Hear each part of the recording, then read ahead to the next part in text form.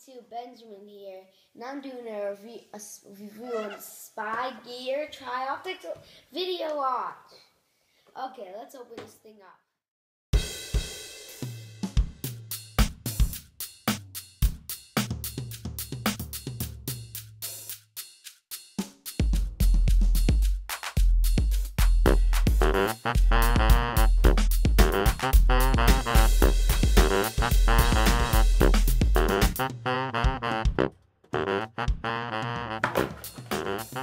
So here's the watch, and just take this part off. Let's put it to the side. Here's the watch. You have a USB cord to charge it. Now you gotta put the USB cord in here. Put the charging plug right in there. The other hole is for headphones. You can also put stuff on the computer if you want. So here's the instructions that tells you everything. So make sure you turn on the watch the right way, the up way. That also knows where the camera is. And then it says Spy Gear, not like upside down like this. So let's turn it on. Press any button. It says 11:11. It says the seconds. Here's a stopwatch that you could that it stops. See? Goes time. If you want to do running, then you can reset it. Let's go back to home.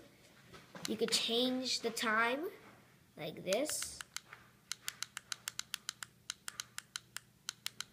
and then you could change the minutes. You can also hold it to go faster for each one of them.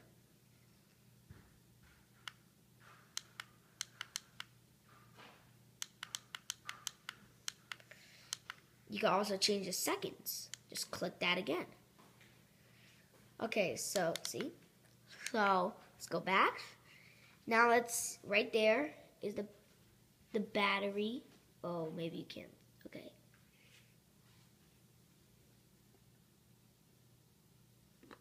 The battery at top, and then here let's do a video.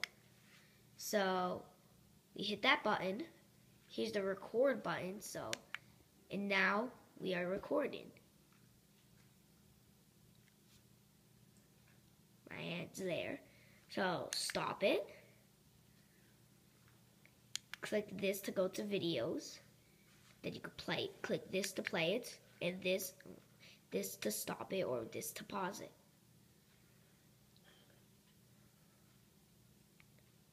And then this is to go to the, if you have multiple videos, just hit this, but I don't. So you can delete it, yes or no. So we'll just delete that for now. Then it says no file. So now here's pictures.